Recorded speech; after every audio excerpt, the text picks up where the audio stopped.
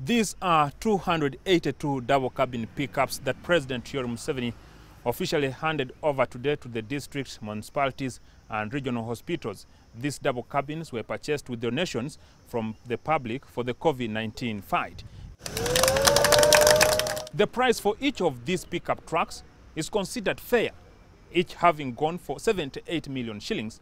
And this is the point on which the president based to advise government officials to procure directly from manufacturers. 24 billion shillings was spent to procure the trucks. The money is part of 35 billion shillings contributed by the public last year to help in the fight against COVID-19. But on average, you will go about $48,000 to $50,000. Imagine 2 times, more than 2 times, $50,000 for one vehicle. That is an estimated 140 million shillings in the open market, which is double the price of each truck if it had been purchased there. The direct negotiation with the Japanese manufacturer is credited for the lower price. The position reawakened the president's stand on avoidance of middlemen, whom he criticizes for inflated prices. You should buy from the manufacturer, because these manufacturers are well known. So I advise these people, please don't tender, what they call tender. You are tendering what? People.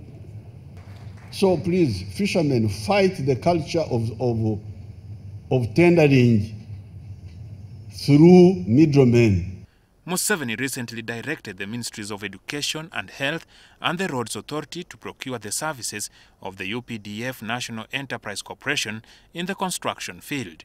The district administrators were cautioned to maintain the equipment purpose for COVID-19 surveillance and other important needs in the health department at the local governments. Previously, we have given vehicles and some have been knocked on the same day and some have had engine knocks only after 2 weeks.